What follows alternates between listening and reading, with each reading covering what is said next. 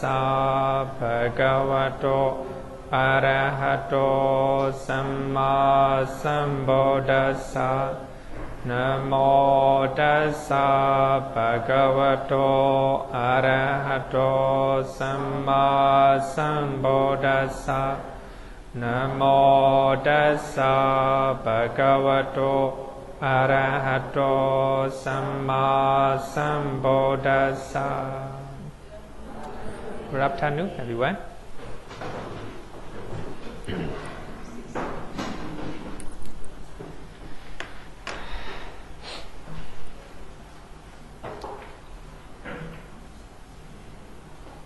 Oh.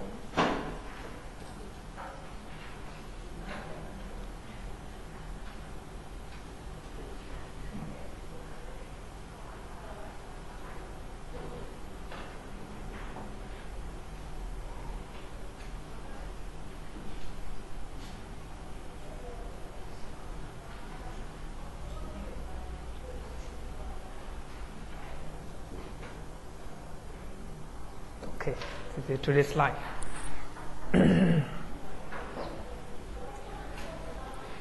Last week we talked about three types of bodily unwholesome, right? Previous week. So today we want to talk about another one, which is connected with bodily actions, taking intoxicants, just like drinking and using drugs, etc. Right? We just talk about less thirsty. Less thirsty, right? Here, surāmeraya majja pamadatthana. This is from 5 precepts, right?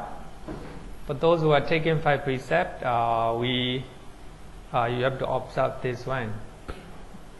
Bhikkhu Bodhi translate as indulging in liquor, wine, and intoxicants. So the basis for heedlessness. Here is very important one. Here I highlight pamadatthana, right? The basis for heedlessness. So if you are using liquor, wine, or any type of intoxicants, just like drugs, opiates, then you will lose your heed, your mindfulness, right? You will lose your consciousness. You will not know what to do, right? What you are doing. So for that reason, surāmeraya, taking intoxicant, is very important, right? The reason is this is the basis for heedlessness. Yet all type of intoxicants, such as drug, opium, alcohol, etc., can also be added into surāmeraya, right? Surāmeraya. So there are many drugs, many type of drugs, right? That will make you lose your consciousness, lose your mindfulness, right? So all these are under surāmeraya majja pamadatthana.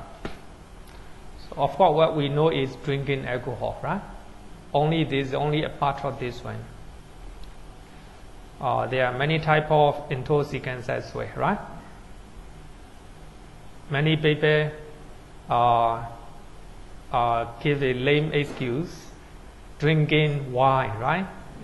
Like drinking wine, you see, whether you are socially or whether you like it.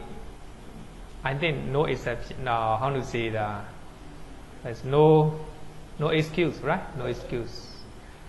So all these will make you intoxicated and lost your mindfulness, right? For that reason, this is very important.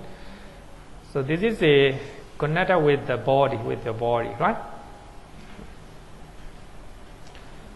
Surāmeraya is not mentioned in the as the cause of unwholesome karma, not mentioned and not stated as the cause of unwholesome karma.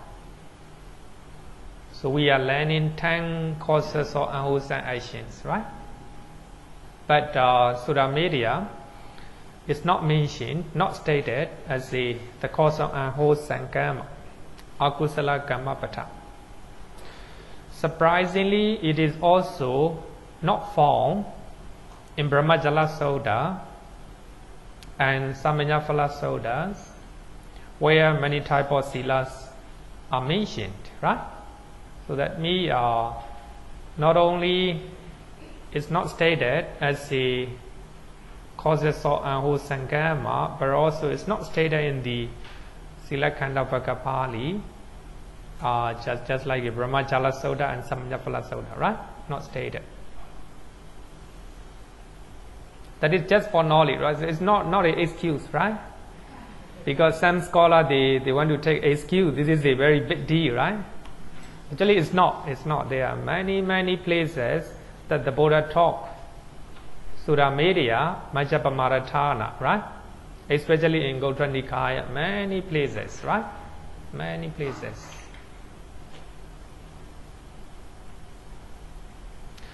Having the same nature, surāmeraya is added into Kamisummecchachara by the sub-commentators, right? Sub-commentators. Vibhavinitika is a commentary of this one, Abhidhamma Sangha, commentary of Abhidhamma Sangha, right? So in this sub-commentary is mentioned that surāmeraya is added, counted as a Kamisummecchachara because they have the same nature, the same characteristics, right? Both of them are indulging oneself or practicing wrongly in sensual pleasures. So when you are indulging in sexual misconduct, so that means by touch, right? By touching your body. So if you are drinking alcohol, if you are drinking wine, if you are using drugs, right? Intoxicants, so you are indulging in sensual pleasures in the wrong way, by way of taste, right? By tasting. But if you are taking ingestion, drug, right? It is by way of touch, right? By way of touch. So actually they have the same nature. The nature is indulging oneself in a wrong way in sensual pleasures, right? Indulging oneself in sensual pleasures in a wrong way, right? Wrong way.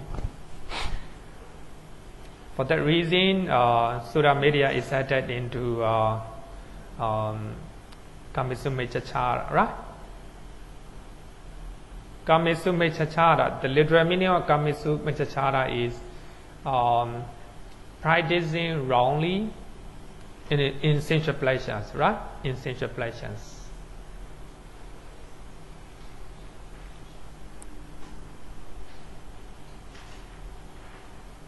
For that reason, even husband and wife, right? If a wife doesn't want, right, then the husband forced to do it. We can call it is a sexual misconduct, right? We can even interpret in this way, but it's not stated in the suttas. But if we take it, if we understand, if we interpret practicing and indulging in sexual pleasure in the wrong way, so that means the wife does not want, right? Then the husband forced to do it, and vice versa, right? The husband doesn't want, right? Then the wife forced to do it. We can also consider as a Kamisummecchachara, right? Sexual misconduct. But it actually it's not mentioned anywhere. just for the discussion, right? Discussions. Okay. What you mentioned just now was that if one party refused, yeah, in the law in most countries, we call spousal rape. Wow. Okay. Very good. Beautiful. Thank you so much. Yeah. Maybe it is a type of rape, right? Because we sexual misconduct, right? Misbehavior, sexually misbehavior, not ethical one, right? But of course, in the soda, just having sexual affairs outside of marriage, right? Outside of marriage. Okay. Regarding with the drinking liquor and wine, so we have a one Docharita Vipaka Sutta said that drinking liquor and wine repeatedly pursued, developed and cultivated is conducive to woeful planes. Here, I think that is very important. Repeatedly pursue, right? If you drink for some time, it's okay. Should be okay, but of course it is considered as a unwholesome actions. But of course, only if you are doing all the time, many times, right? It became your habit. If you cannot stand, right? So just want to drink, right? In such cases, it will be conducive to woeful planes, right? Woeful planes. If you are drinking for some time because some conditions, right? It may not be conducive to woeful planes. For one who was born as a human being, drinking liquor and wine at minimum conduces to madness, right? So, but of course, even in this life, some people became crazy because of drinking alcohol too much, right? Too much.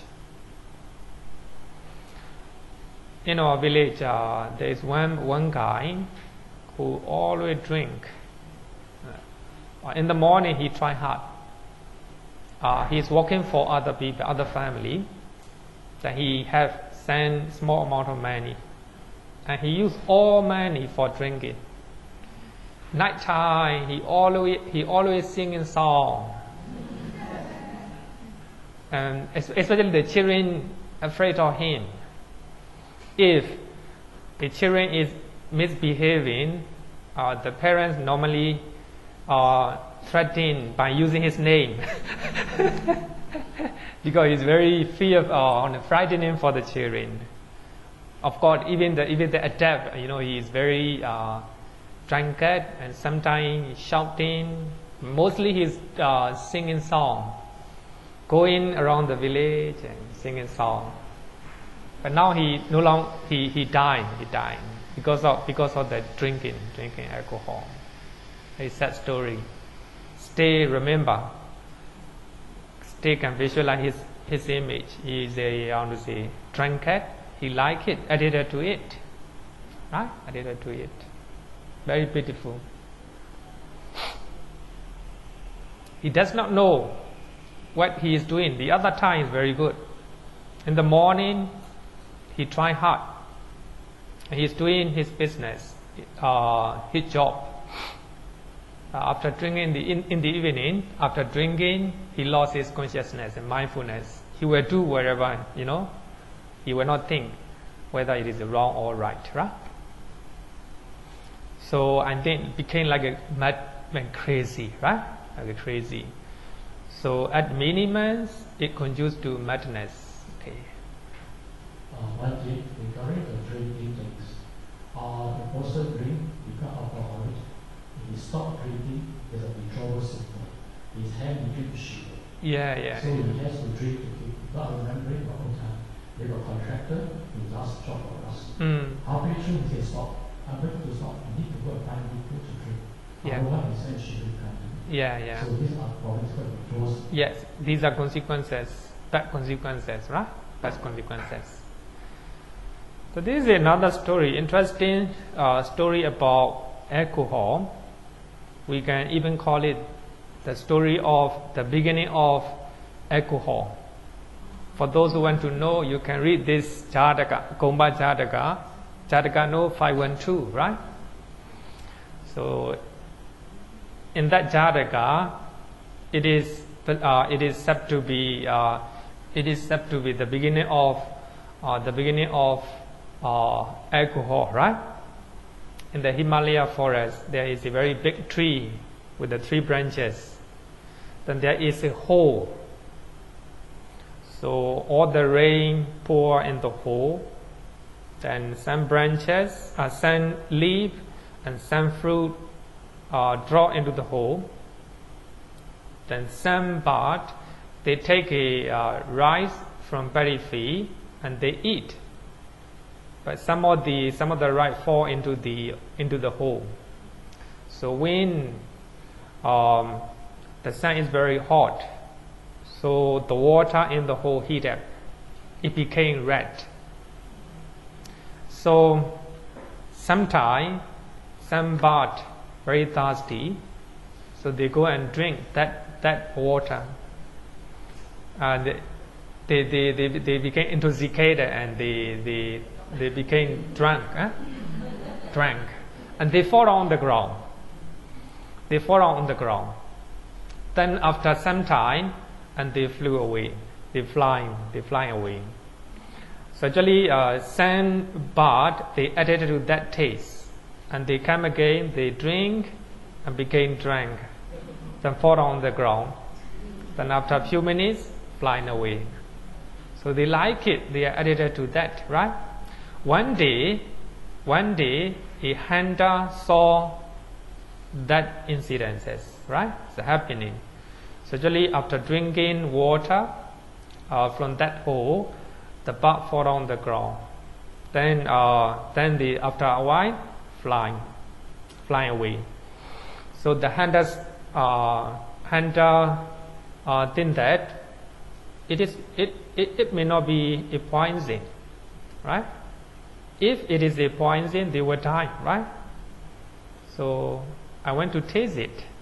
Then he tasted that water and he became drunk. So he fall.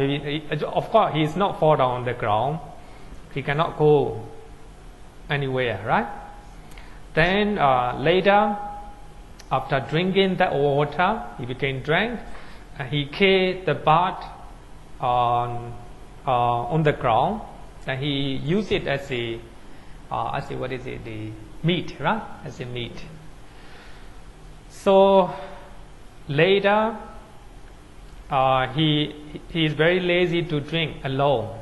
For that reason, he visit a one hermit living nearby, and drink together, and they became addicted to that water, right? So actually, it might be a very good taste for them. For that reason, they bring that water. So let's say it is a alcohol. It became alcohol, right? Alcohol. So the water is fermented with the hot sand, right? Many fruit, many ingredients, including the bark of that tree, right? So they bring that water to the neighboring country, and they give it to the king. And the king and all the citizens, they also addicted to alcohol, right? The whole country corrupted. And they actually, it became their business.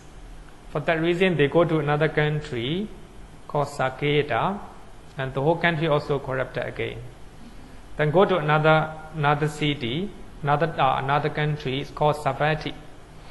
So they are almost destroying Savatthi, but the king of Tawadensa, the king of Deva, Sakka and Tawadensa came down and used the advertising technique, showing disadvantages of the danger of drinking alcohol, right? Many verses in Jataka story that I think are about 50 verses, right? So in those verses, the king of Deva talk about the danger of drinking alcohol. For someone who drink alcohol, then they lost their consciousness and they even insult to their parents, and they commit killing, sexual misconduct, telling lie, like this, right? So showing a lot of dangers and disadvantages of drinking alcohol, right? So actually here I I just want to show only one verse from Jataka, right? I think if you know this verse, I think it will be clear. Having drank liquor, one commit iniquities by action, by speech, and by thought. Having committed iniquities, one go to hell, right? But of course, drinking alcohol for 1 or 2 times, it will not be a rebirth in hell, right? It will not produce. What I mean is the repeatedly pursue, right? Doing again and again. So one go to hell. Buying this pot, fill with the liquor, right? Buying this pot, fill with the liquor. Actually, he is advertising. Actually, he bring a bottle alcohol on his shoulder, and he is selling the bottle alcohol to the king.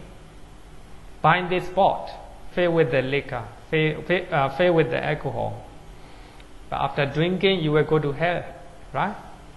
So the king, after hearing that, the king afraid of that, right? Afraid of the danger of drinking alcohol, and he cancel drinking festival.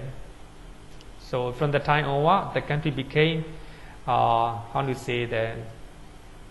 clean and also prosperous, right? Prosperous. So I think this is a very good Jataka story, right? So I think you can find out in the library, Jataka number 512, right? 512.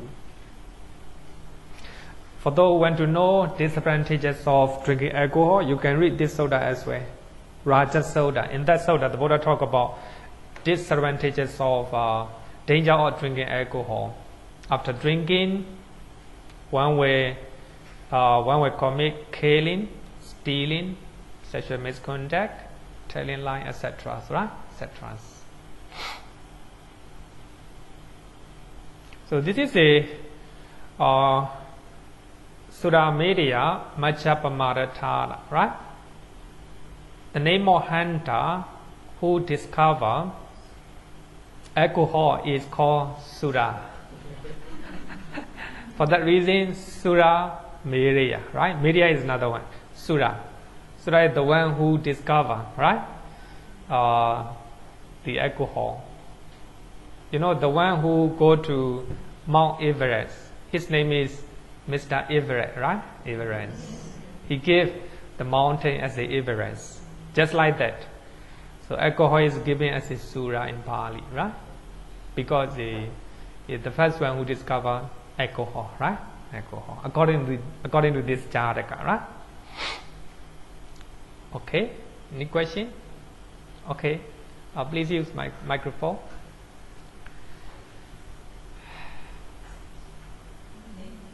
It's often currently what we're talking about is someone who continuously drinking alcohol. What about wine that is used in cooking in our daily lives? Most of the time they are used to enhance the taste. Yeah. As a mother, they might cook food using wine for the children, for the family. As a Buddhist itself, if we go by the Vihara, sensual pleasure, yes, is a food enhancer, but it doesn't lead one to a stage of heatedness. But as a Buddhist, should we discourage such practice, or is it acceptable in the middle path?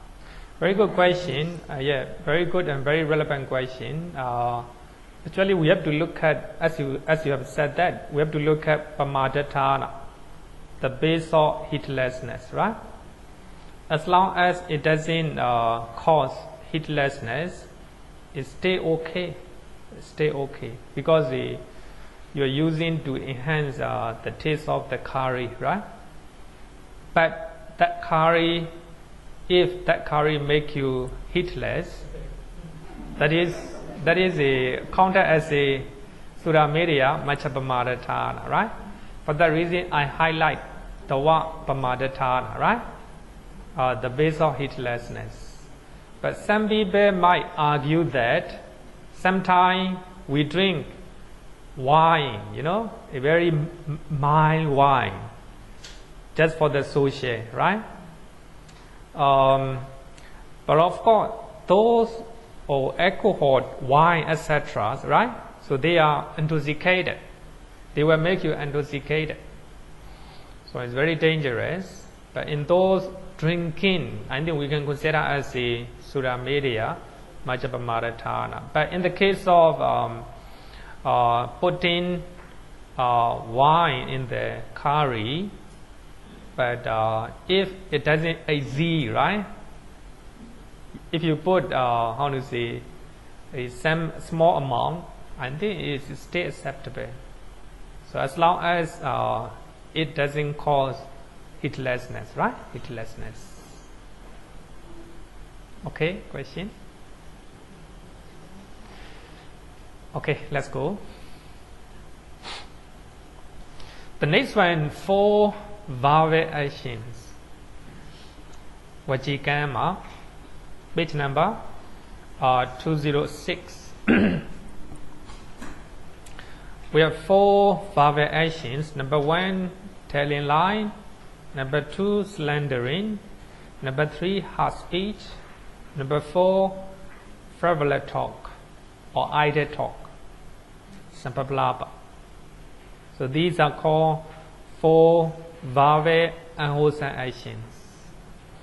Actually, all these 4 are always associated with our daily life, right?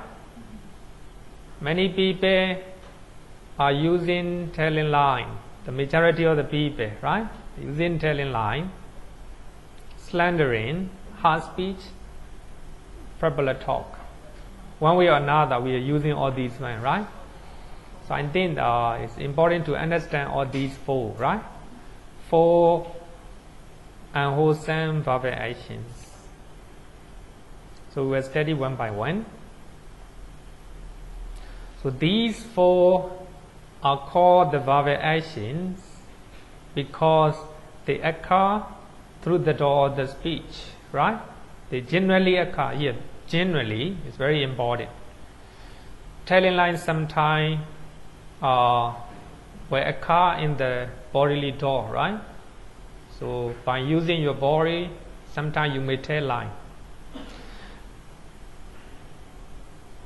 But it is still called vowel actions because we are talking in general, right? Talking in general. So these actions can also be done by showing bodily gestures. By using your body, we can do some telling lie or slandering or other things, right? Other things.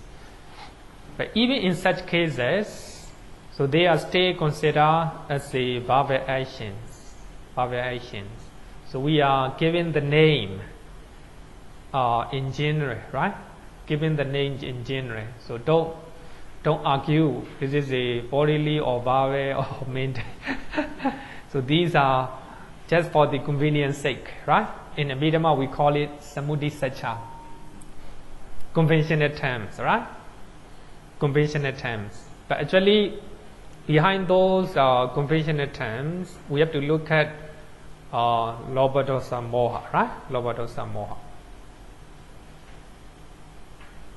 Generally, they are called as a vowel actions. Number 1, telling lie, musāvāda. So we'll look at what the Buddha taught in the suttas, right? I think that is the best way to understand telling lie, right? Otherwise, it will be misleading. In many suttas, the Buddha explained the same phrases, the same paragraph regarding with the telling lie. And the Buddha said, here, someone speaks falsehood, telling lie, right? What is not truth? What is not truth? If he is summoned to a council, to an assembly, to his relatives present, to his guide, or to the court. Actually, that means just showing the example, some of the example, right?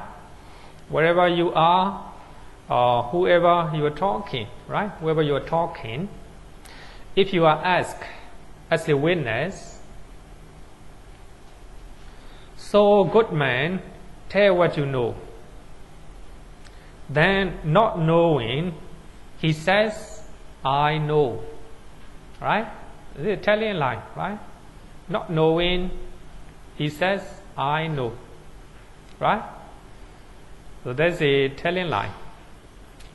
Or knowing, he says, I do not know. You know it, but you tell lie. I do not know, right? Actually, we have been using telling lie very often, right? But actually, that's a normal puthojana. So we have to reduce the amount of musāvāda, right? If you cannot reduce, you cannot become surāmeraya, right? I think it's very important. Most of the people, they normally tell lie. But so we have to reduce the amount of musāvāda. So then only we become a good Buddhist, right? Only surāmeraya, he will stop talking, telling lie. Because he already removed the defilement, right? So that because of defilements, right? Because of greed, because of anger, because of ignorance, we are telling lie, right? Telling lie. But as a surāmeraya, he doesn't have such a dangerous defilements in his mind. For that reason, even at the risk of his life, he will not tell lie, right? He will not tell lie. For that reason, okay. Knowing, he says, I do not know. Not seeing, he says, I see, right? Or seeing, he says, I do not see. Actually, he is just giving the example, right? So we have to just giving the example. Thus, he consciously speaks falsehood. That is the most important line. Consciously, volitionally, right? With the motivation. Thus, he consciously speaks falsehood for his own end, for another end, or for some trifling worldly end. So sometimes you may use musāvāda for the benefit of yourself, right? For the benefit of others, and even small amount of worldly benefit, right? So you will use it. Consciously speak falsehood, right? I think that is the most important line. Consciously. Sometimes you think that if you think that you know it, right? Then you tell. Even though it is not true, it's not musāvāda, right? Musāvāda, because you know that this is a you believe you say that you know it, right? For that reason, you ask. He consciously speaks falsehood for his own end. So when I was attending government school, actually my teacher is very angry nature. He is always angry, and he trying to use stick, right? He want to beat students. He give homework. Mostly, many students, they didn't do their homework. Actually, he is not asking all the time. Only sometime he asks. Then many students, they cannot how to say, huh? They cannot how to say, they cannot answer when he asks, right? Then he normally tell, for those who do not know the answer, stand up. Many students, almost all the students stand up. I also do not know the answer. But I sit down, do not stand up. It's telling lie, right? By action, right? By action. Actually, I don't know the answer, but and then that if he asks, I will answer anyway, right? I will answer anyway. And he beat all the students who stand up. Because he is influenced by anger, for he lost his consciousness. For that reason, he even forget to ask the students who are sitting down, right? That is a telling lie. Actually, I do not know the answer, right? But of course, I know that he beat very strongly. It's really frightening. So, cannot compare in Singapore context. In the village, no complaint, right? But even nowadays, it's different. Cannot beat nowadays. So, if a teacher is beating students will complain. So nowadays very dangerous. But in those times, it is accepted. So he beat with the force, right? So I was not knowing the answer. I pretend that I know it, right? So actually, it's telling lie.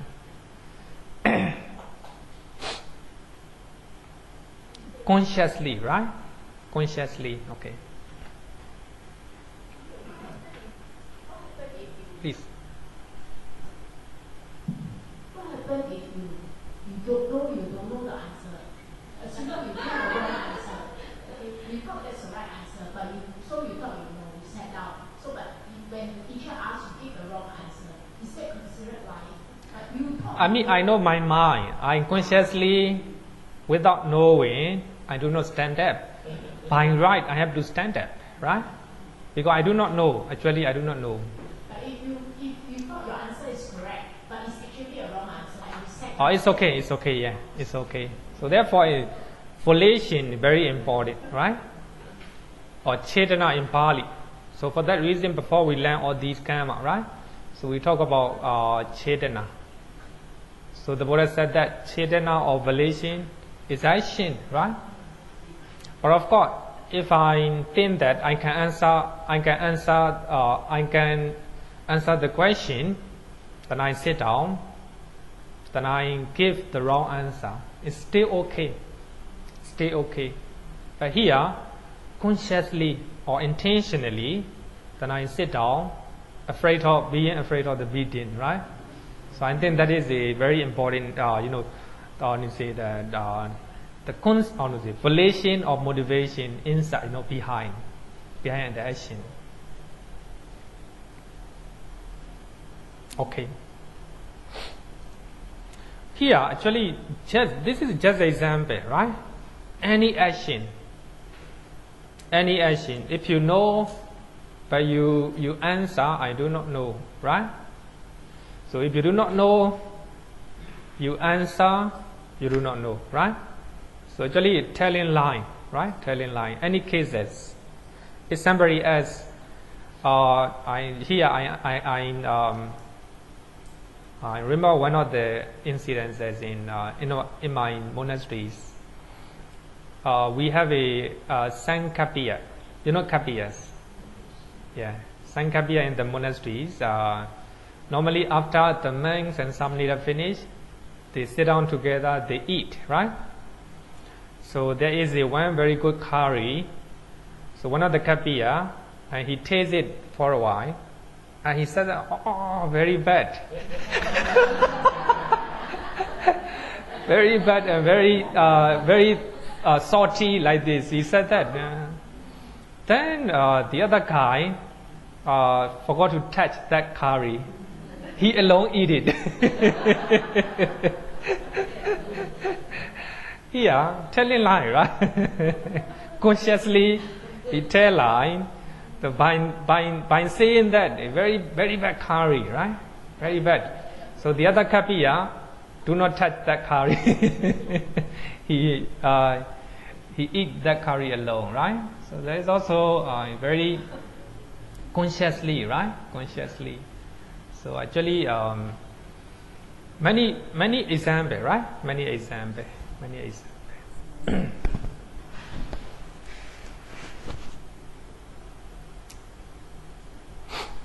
Telling line, regarding in the Suttas, the Buddha said that if we possess three qualities, it is likely to go to hell, right? As if it brought there.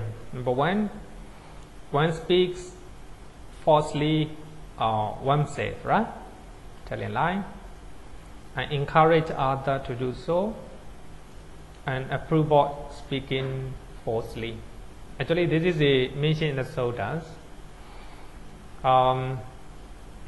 Even you encourage others to tell lie, right?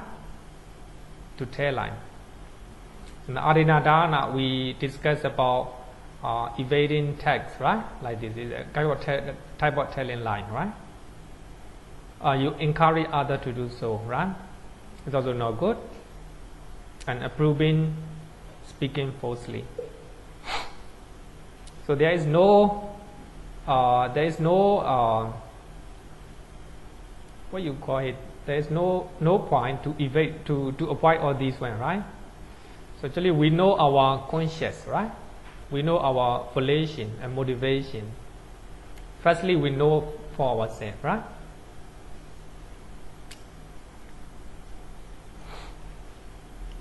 Telling lie is the volition to commit speaking falsehood. So there are 4 factors to complete musāvāda. Number 1, falsehood. It is not truth, right? It's not truth. Number 2, having a volition to deceive others. Just like that Kapiya, right? He went to deceive other Kapiya. He said that curry is very, very bad, right? He went to volition to deceive others, right? To deceive others. So as a businessman, if you want to deceive the customers, right? This one, having a volition to deceive others. Number 3, making an effort. Number 4, accepted as a truth by the listener. The listener think that, the other Kapiya think that this curry is very bad, right? So they do not touch that curry. So the one who deceive, he eat alone. So this is accepted as a truth, right? By the listener. So this is that is called 4 factors to complete musāvāda. So please, regarding with the completing of musāvāda, please look at page number 207.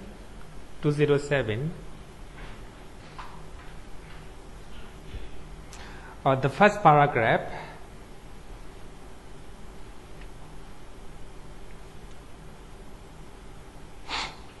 Actually, there are a lot, many lines. So the above passage enumerate the 10 unwholesome causes or actions, right? Akusala kammapata. As shown, 3 are bodily, 4 are verbal, and 3 are purely mental. The first 7 causes are identified with the volition initiating an effort to accomplish the respected action.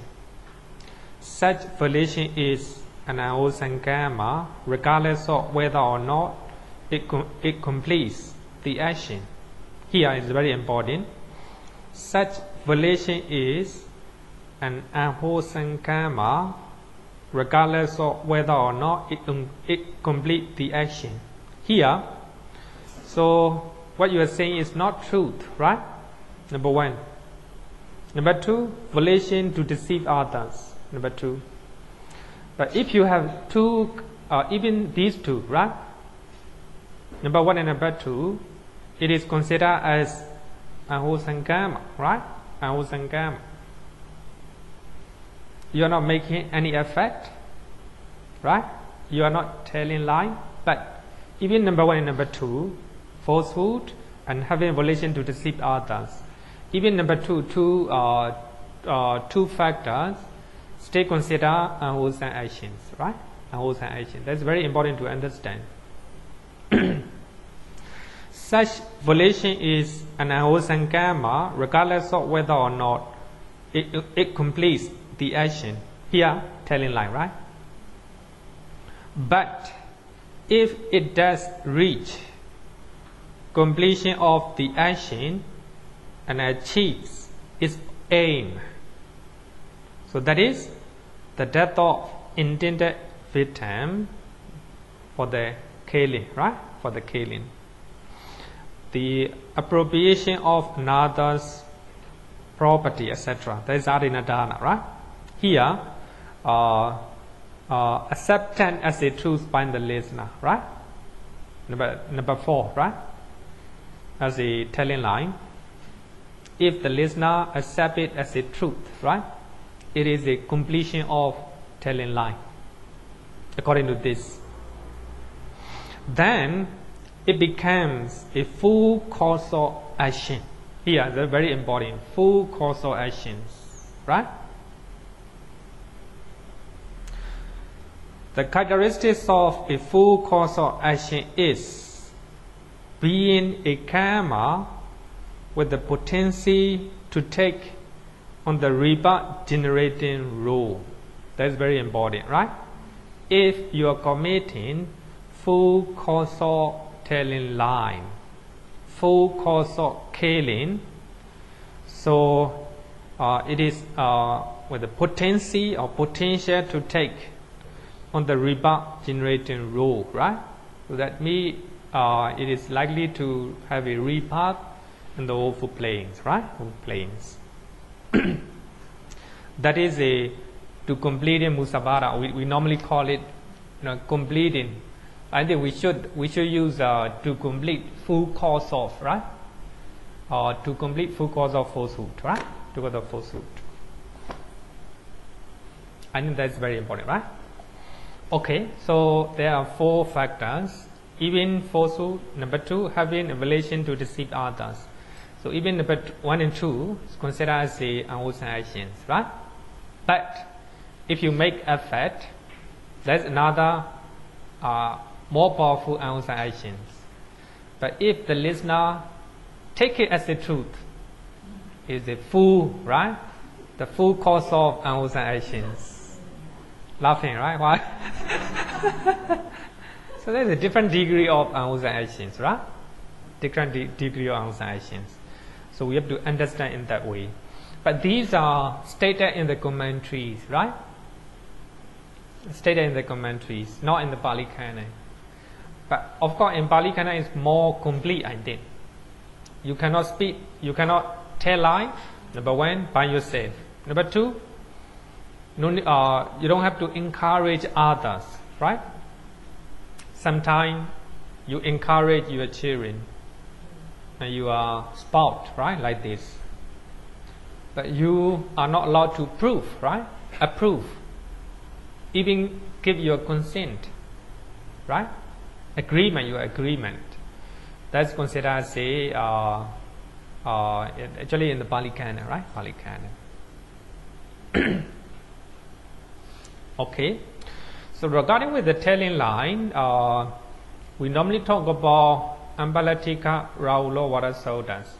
So in that soda, the Buddha is talking to Samanera Rahula, his son, right? His son. So as you all know that Rahula was ordained as a Samanera at the age of 7 years old, right? At the age of 7. Then when the Buddha went to Rajagaha, from Kapilavatthu to Rajagaha, he accompanied the Buddha. And Venerable Sariputta and Venerable Mangala, so they are his teachers, right? Teachers.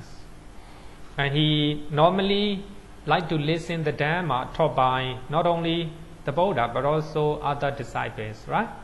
Is always obedience, and he always listen, ready to listen the admonitions or admonishment of his teachers, right?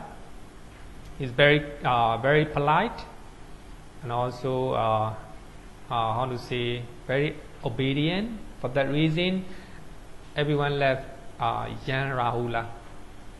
So in the Rajagha, there are a few monasteries.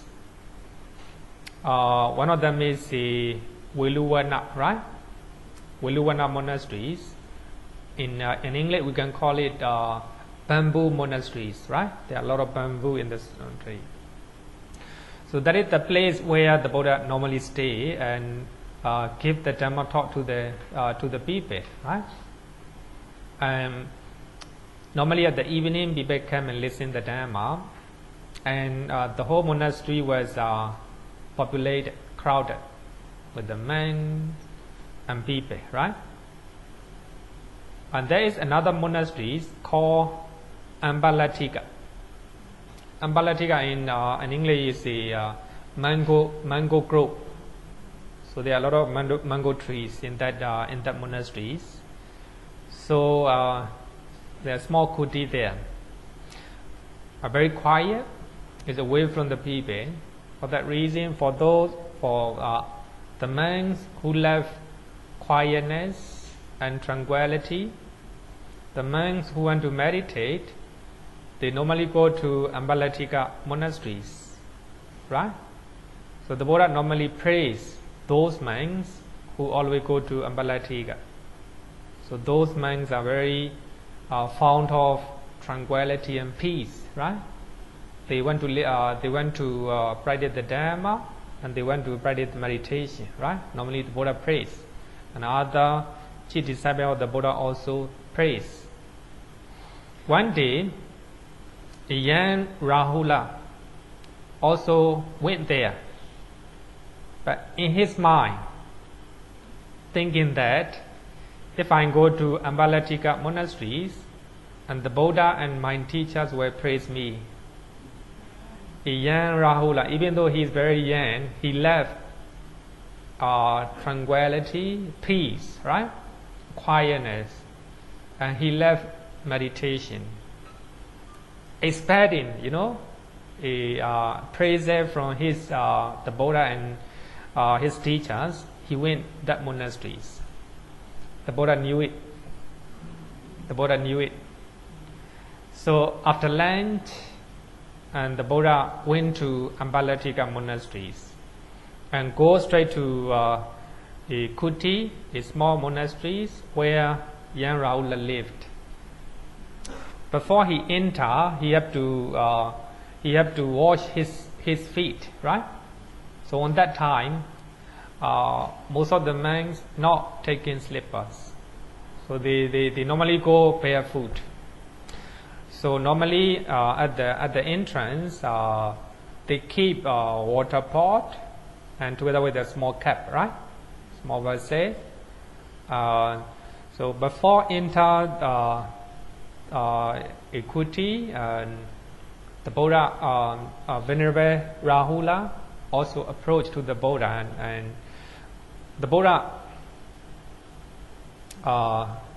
take small amount of water into the cup and ask a young Rahula, did you see small amount of water in the cup? Yes, Bhante.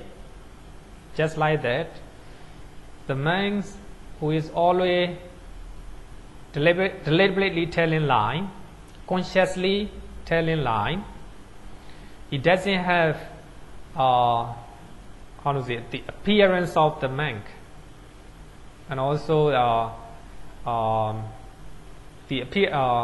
we cannot call it. He has only on a small amount of being a monk, right? Appearance of the monk, and also characteristics of a monk. And the Buddha throw away that small amount of water. Rahula, did you see that? There is no water in the cup. And Rahula said, yes, Bhante. Just like that, the monk who is consciously telling lie does not have any characteristics and gacha or a monk. So that we cannot call it monk, right? And the Buddha turned down the water cap. Rahula, did you see that? The water cap? Turn it down. Yes, Bhante, just like that. The monk who is consciously telling lie does not have any appearance of the monk, right? Cannot say as a monk. Then the Buddha turn it back, and the water is empty, right? The water is empty. Rahula, did you see that the water is empty? Just like that, for those who are consciously telling lie, the monks who are consciously telling lie, so in his mind, empty, right? No appearance of the monks, no monk, right? We cannot say as a monk.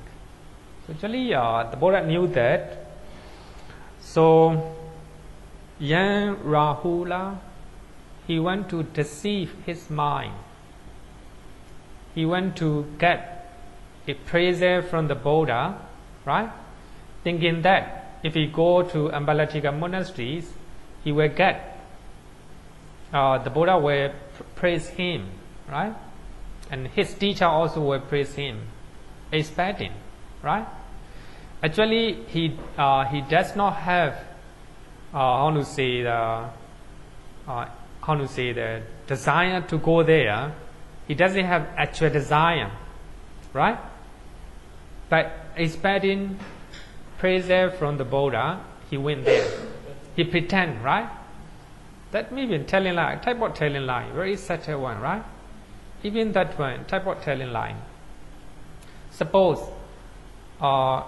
you don't want to go to monasteries, but if you expecting that if you go to monasteries, the people will look at you with the admiration, like this, right? Actually, if you really don't have any desire to go, but you go expecting some admiration from parents or family or friends or anyone, right? Like this. But they are sometimes like this, right? So that is considered as a type of telling lie, right? Telling lie. So here, the Buddha want to point out how to say the danger of telling lie to young Rahula. Rahula is just 7 years old, right? For that reason, the Buddha used a very simple simile, right? Then the Buddha said this one, Rahula, when one is not ashamed to tell a deliberate lie, there is no evil, I say that one would not do. Telling lie, how serious it is, very serious one, right? If somebody is telling lie, not ashamed to tell lie, so there is no evil deed, I say, the Buddha said that one would not do. Therefore, Rahula, you should train this. I will not utter a falsehood, even as a joke. Even as a joke, right? Some people want to tell a lie, to tell a joke, right? To tell a joke. Actually, we have learned this one when in the last year, right? Last year. Even I talk about one of my friends. My friend always crack joke.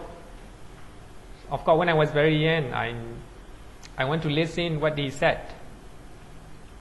He intentionally and he happily tell lie, hoping that the listener will laugh at him.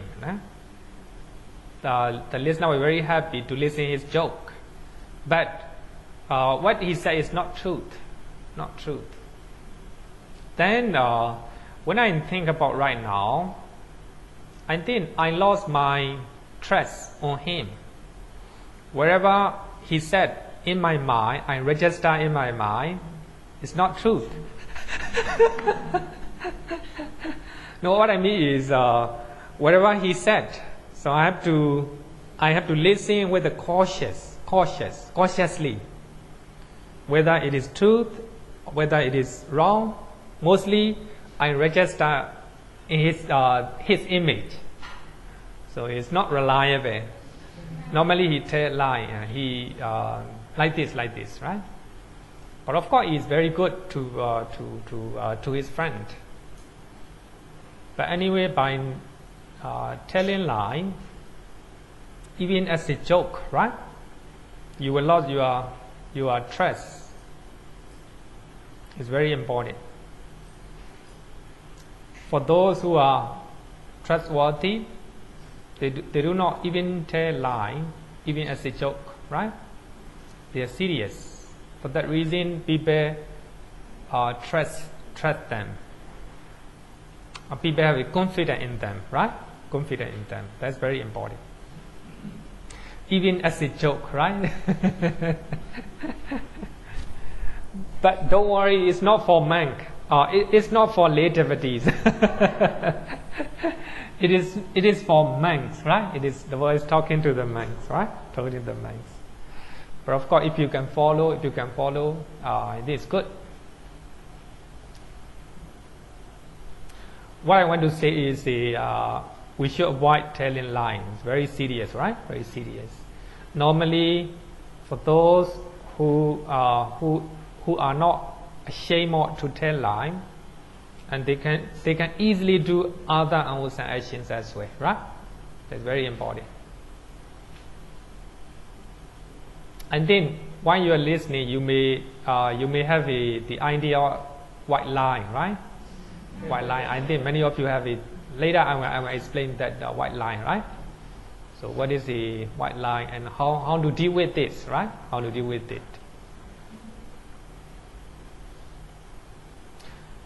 The result of telling lie, false speech, repeatedly pursue is very important, right? Developed and cultivated is conducive to awful planes. For one who was born as a human being, falsehood, not stealing, right? Telling false speech at minimum conduces to false accusation. So they will accuse you, right? False accusation.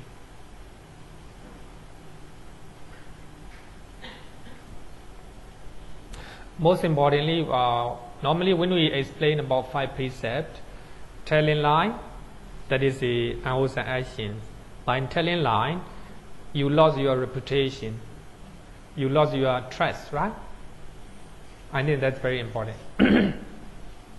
Okay, so that is the result of telling lie. The next one is the slandering, pisuṇavācā. Slandering. This is also a very serious verbal action. Let's look at what the Buddha taught, right? What the Buddha taught. He speaks divisively.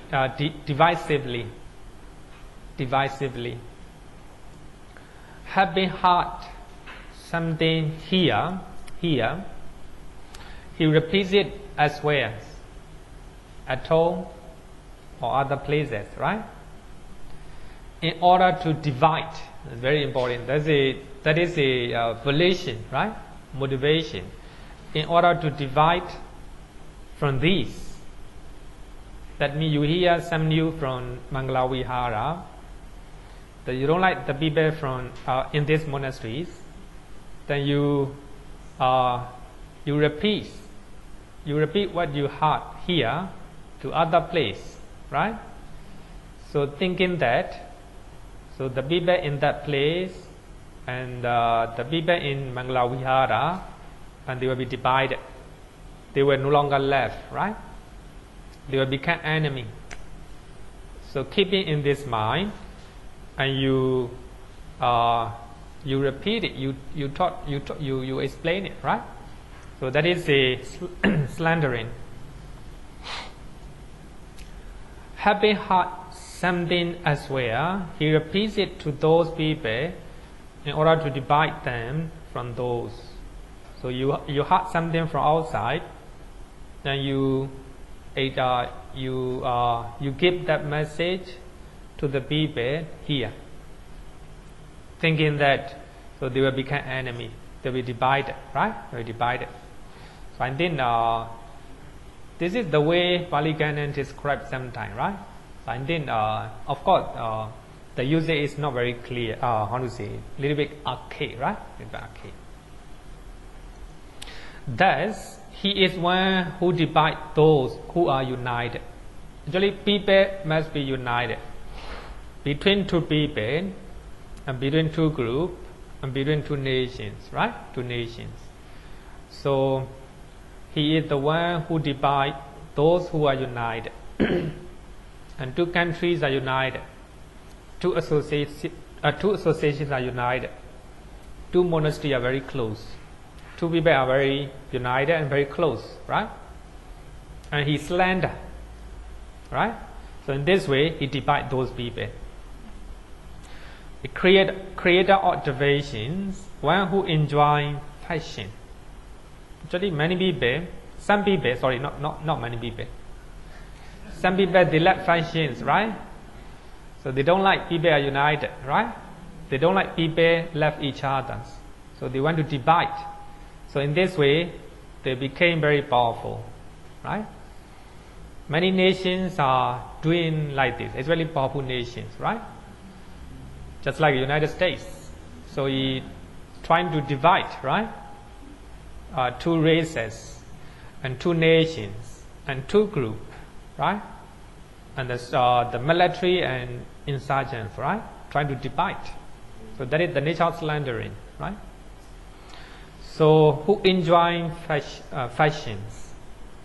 That is very important. Even in our mind, you know, even a good people, if you are enemy, the one you do not like,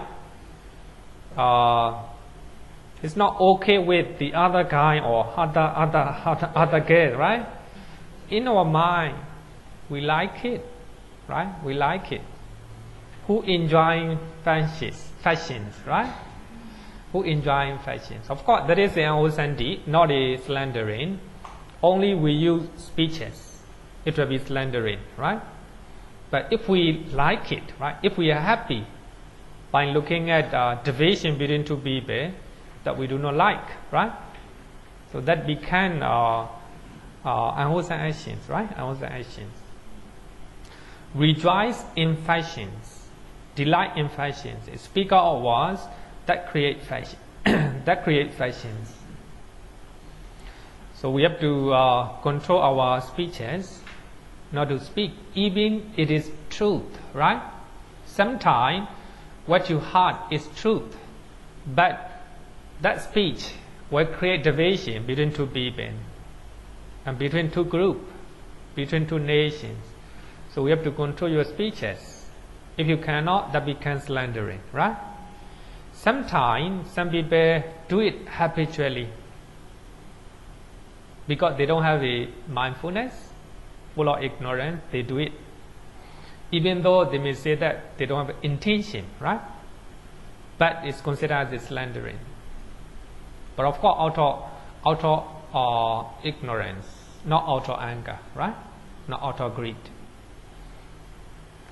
Actually here, pisuṇavācā.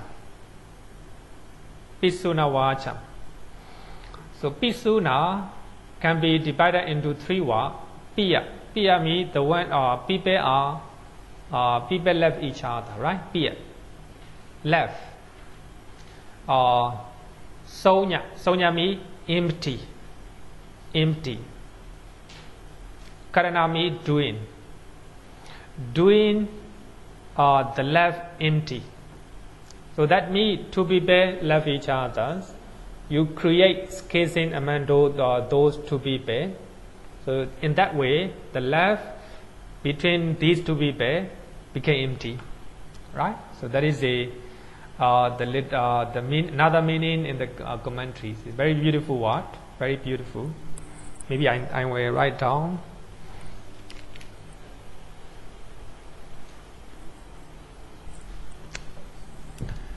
Actually, slandering, sorry, in Pali is pisuṇa.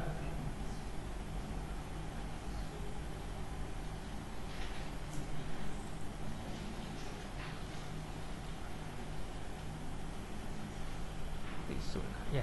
So that is a Pali word. So we can divide these Pali word into three. Pisuṇa, right? Pi means fear. Fear is a love or affection. Su means soña. Soña means empty.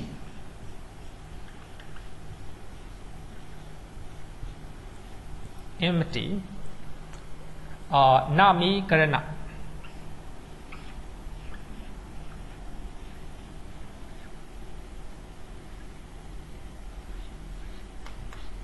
Doing. So that is a very beautiful definition of the commentary. The commentary said that by slandering, you do the love between two people empty. You make the love between two people empty. Empty, right? By slandering, because of your actions, love or affection between two people, between two society, and between two nations became empty, right? So that is a very beautiful definition. Some people, they slander, hoping that they will get love from one person, right? By using slandering speeches, right? So sometimes because of greed. So sometimes you slander because of anger, right? You don't like them, they love each other, right? Then you create how to say the schism, right? You create a plan, right, to divide those people. So that is slandering. So I think that is very important. Whatever method you use, right? If the love between these people became empty, that is slandering, right? Slandering. So we have to look at our mind, right? We have to look at our mind. So actually, normally we are doing sometime, right? Sometime. But if you are doing many times, repeatedly pursue, not very good, right? Not very good. Not very good. Okay. That's human nature, right? So that is called verbal action, unwholesome verbal actions, right? Unwholesome verbal actions. Slandering is the violation to make division among people or group or nation or associations using malicious speeches. Malicious speeches, right? It divided, it became a full causal action. I will say that full causal actions. In Pali we call it kammapata, right? Kammapata. Which give rise to a grave effect. According to this book, rebirth generating effect, right? Rebirth generating effect. Even if not divided, we can call it stay and wholesome actions. In Pali, they call it docharita. Docharita. Actually, unwholesome akusala kammapata and docharita are the same, but the commentary want to differentiate between two unwholesome actions, right?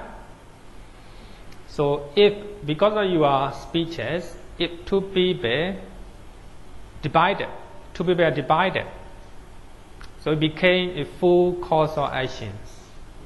Akusala kammapata, right?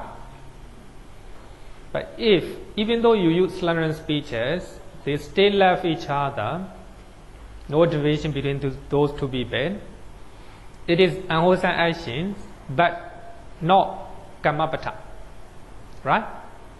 Unwholesome actions, not kammapata. It's called docharita, right? Called docharita. So we have to differentiate between kammapata and docharita, right? Actually, they are the same. They are the same, right? And docharita soda, the Buddha said, clearly said that. The same thing, right? The same thing. Okay, question. So let's say if I'm slender, candy tails, we are two good friends, right? So then I tell one friend, oh, so okay, there's A and B for very good friends. They are jealous, right? So I run to tell A and B said something bad about me. Yeah.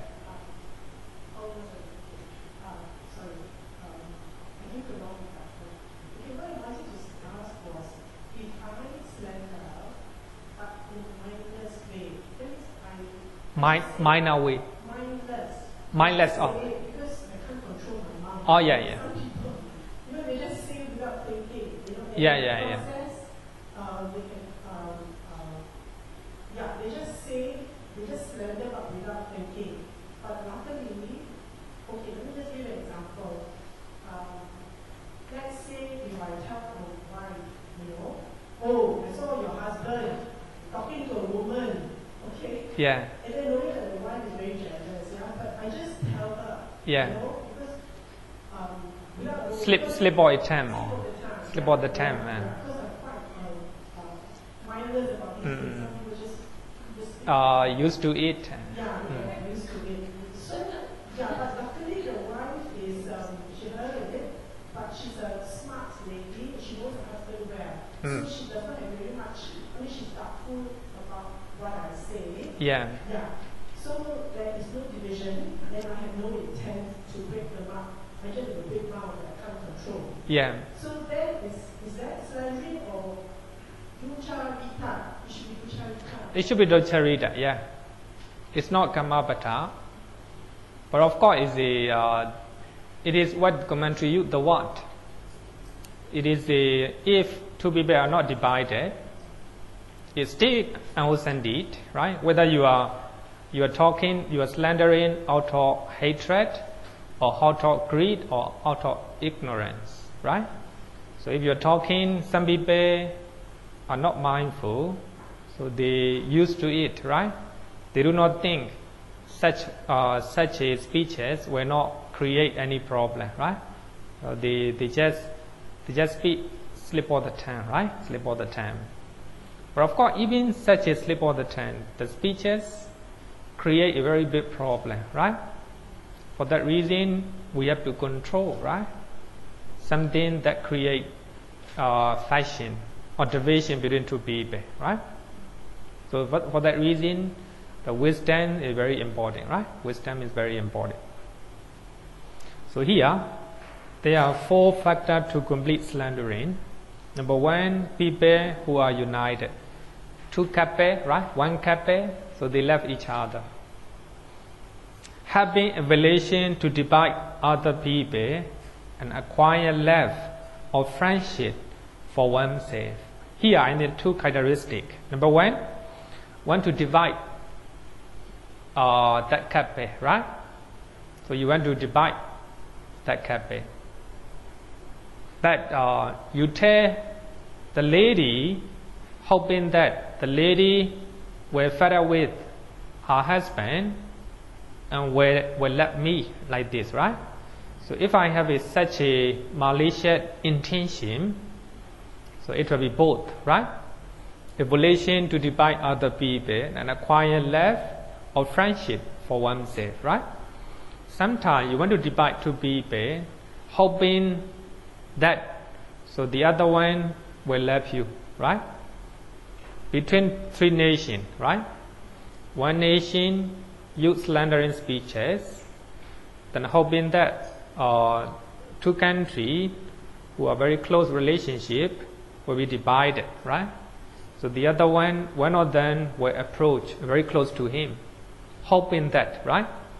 Use a divisive speeches That's very important. That's normally doing, right? The countries are doing. That is normally the military are doing, right?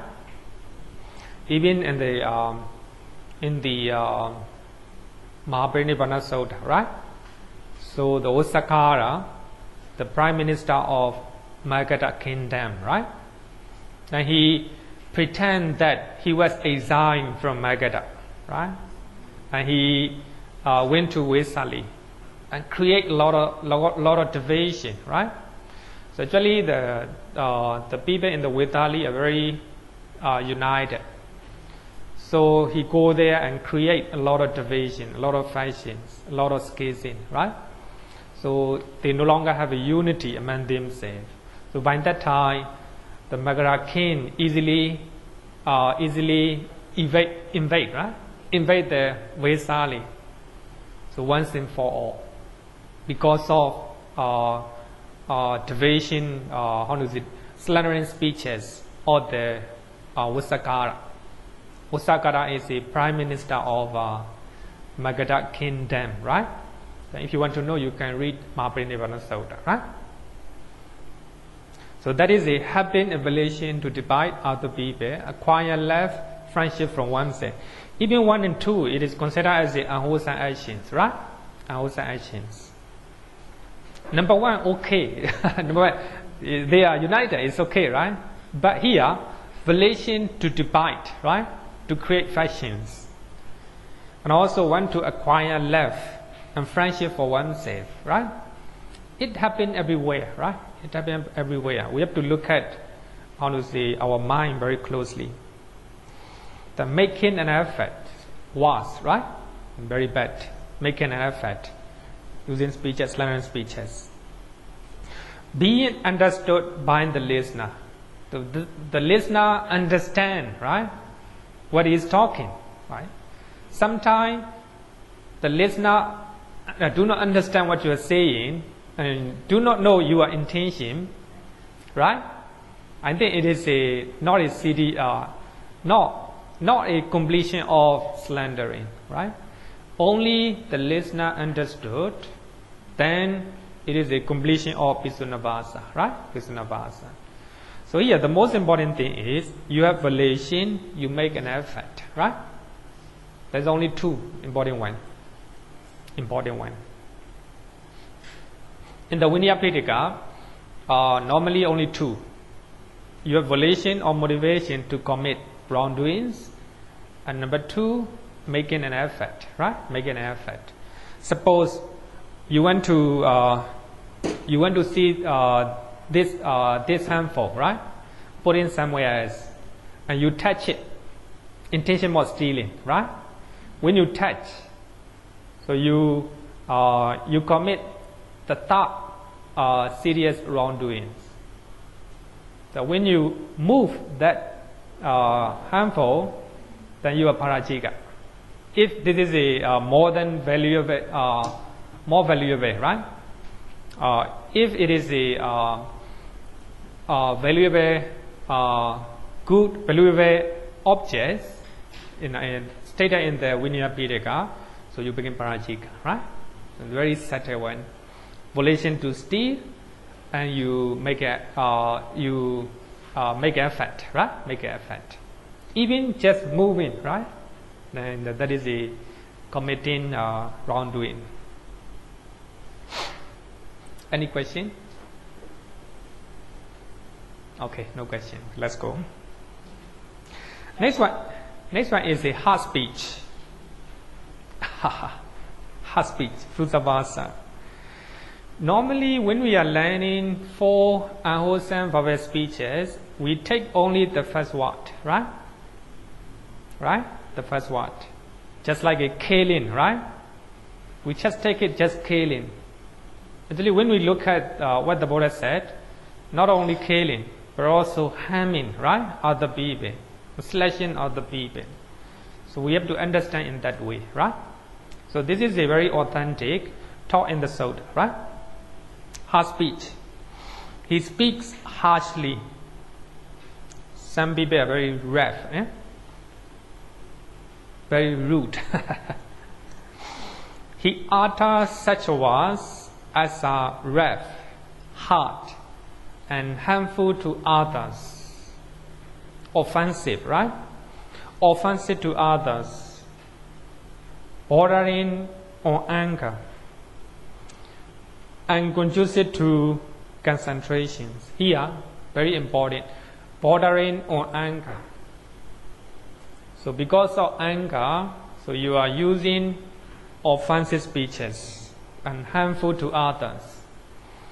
Even what you say is very pleasant, if it is offensive to other people, we can consider as a pharucavācā, right? Pharucavācā.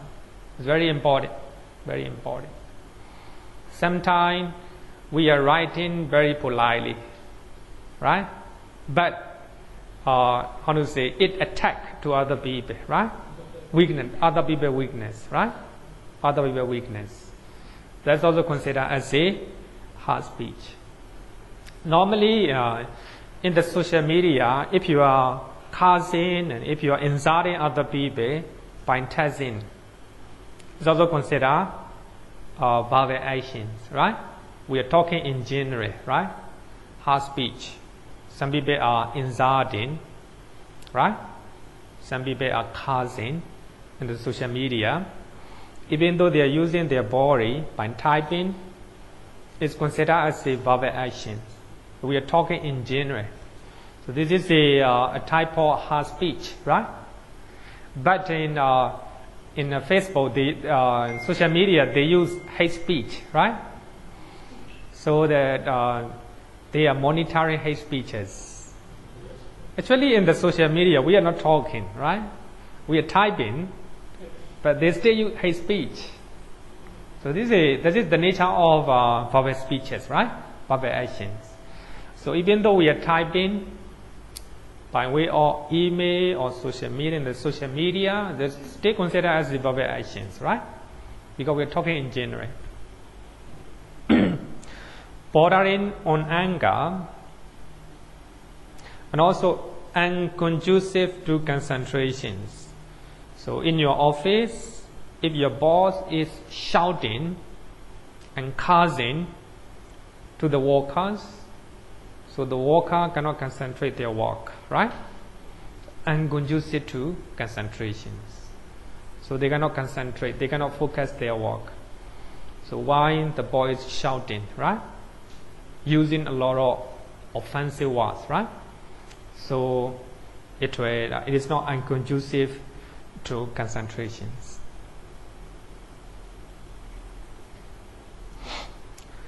Hard speech is the relation to speak unkind, offensive, unpleasant, insulting, and cruel speeches. So there are three factors to complete. Three factors. Being angry must be anger. Anger is behind the the hard speech. Number two, being a person must be a person. If you are cursing a tree, it's not a hard speech. It's not a hard speech. No, that's what commentary said. I have to explain. Using hard speech, right? Here, I think three characteristics are not very, how to say, very good. Anyway, here we are using hard speech with anger. The most important is anger, right? Anger.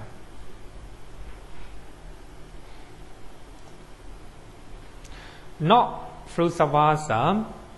Commentary said that even though the speeches are pleasant to hear, very pleasant to hear, if the volition is cruel and unkind, it is considered as a pharucavācā. So one of the kind, how to say, the robber, they capture, how to say, they capture one person and told his man, let him sleep.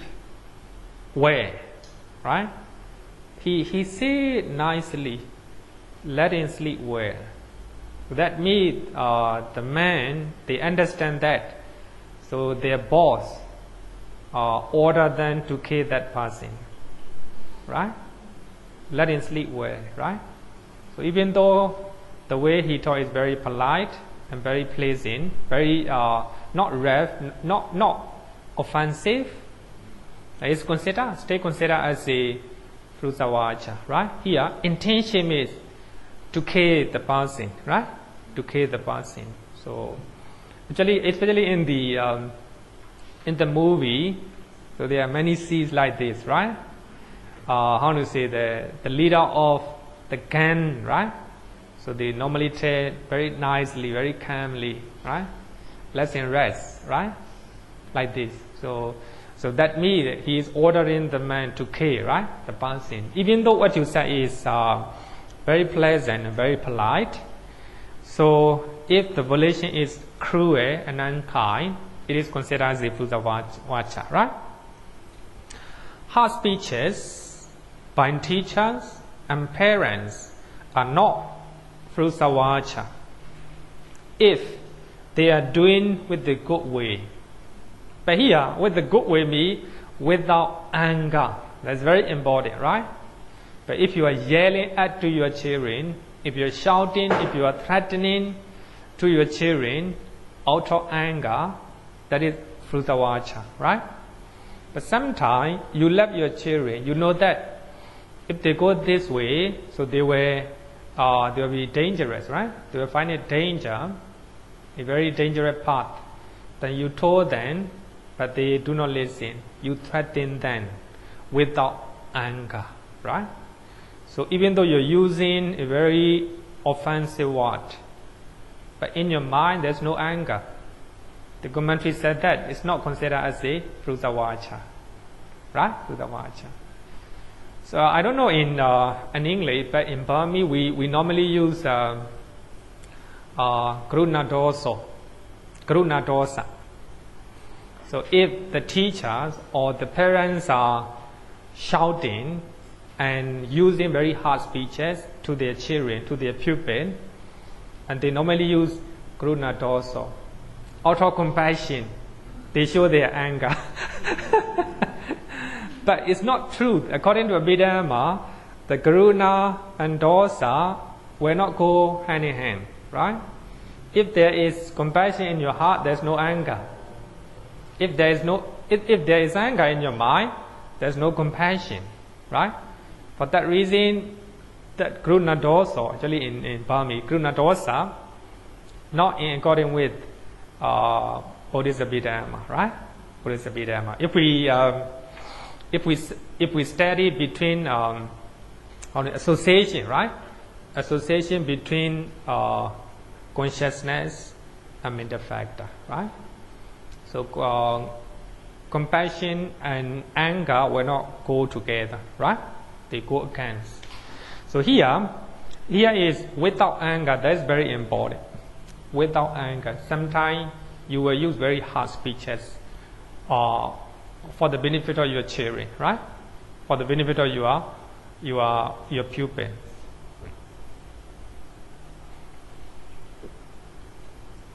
So here, abstinence from harsh speech is very beautiful. For that reason, I just take it from the Sutta. Having abandoned harsh speech, he abstained from harsh speech. He speaks such words as are gentle. If you are gentle, it is a good deed, right? It is good deed. Pleasing to the ear. Some people are very polite, very gentle. So whatever they say is very, how to say, pleasing to the ear, right? Pleasing to the ear. So one of the devotee told me on the Pinapada day, last Pinapada day, and he said that he whispered after puja, he whispered me, today your face is very, how to say, pleasant and very, he said, your smile is very authentic. Maybe the other day my smile may not be authentic. It implied. Anyway, it's very pleasant to the ear, right? Today your smile is very authentic. He said that. Huh? I think that if I'm not mistaken like this, he's talking about smile, right? Maybe the other day not authentic. But of course, actually, we cannot give authentic smile all the time, right? Sometimes our smile may not be authentic. As a Buddhist monk, whenever the devotee came in, we have to smile. So I think that is one of our duty, I think, right? Duty. Of course, people love smile, right?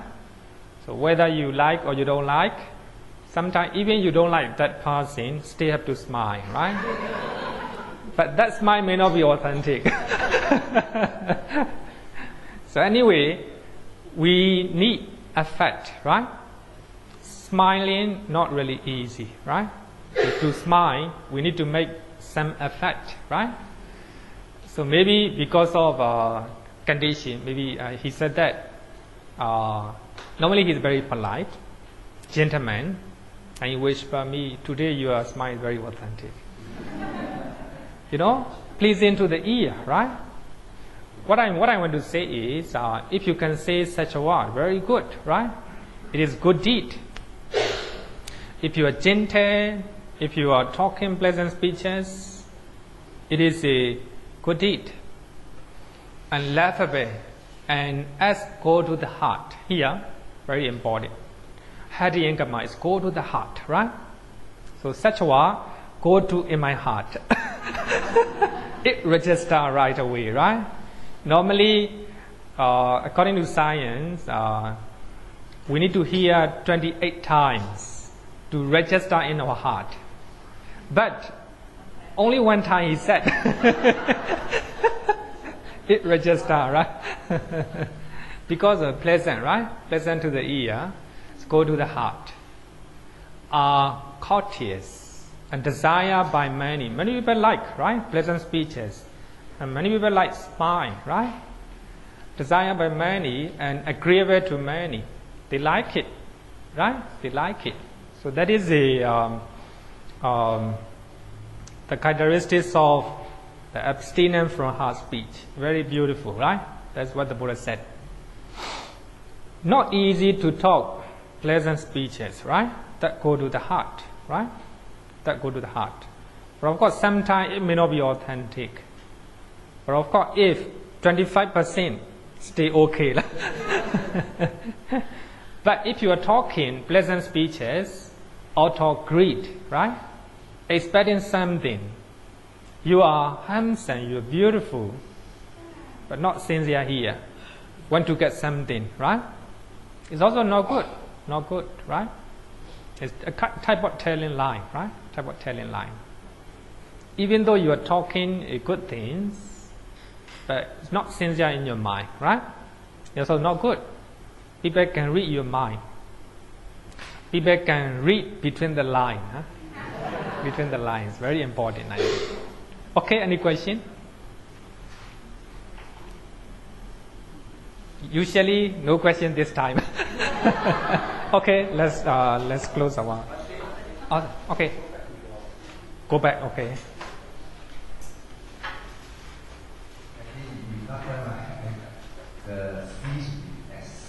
Which one? Oh, this one? Pharucavācā. Oh, yeah. This one, you mean? Oh, this one, yeah, sa, yeah. Okay, wait, thank you. Okay, thank you so much. Any announcement? Or coming? Oh, yeah, announcement.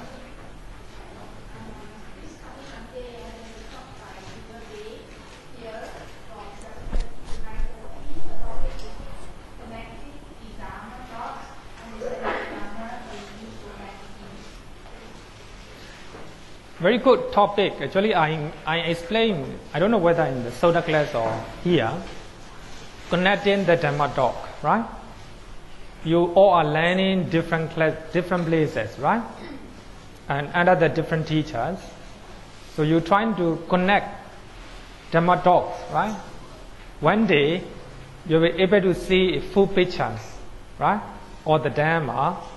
Then there's no confusion, there's no doubt about Dhamma, right? I think it's important to, very good topic. I don't know whether what she's covering in that concept. But what I understand is connecting the Dhamma to me, trying to understand overall teachings of the Buddha, right? By connecting different information that you learn from different teachers, right? Okay.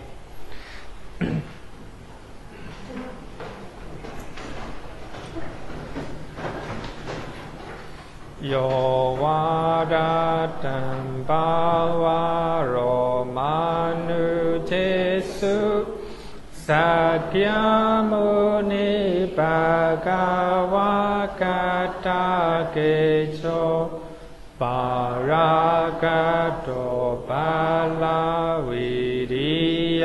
samangi tan sukatan saranatamupe ragavi ragama ninjama sokan dhamma masangata mapatikulam madurami mambagunan suvipatam dhammami mansaranatamupe yatacha nama apalamahu chatusu susisu purisayugesu atacha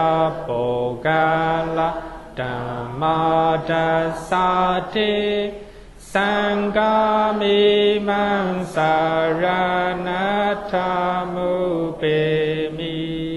Sadhu, sadhu, sadhu. Thank you, everyone.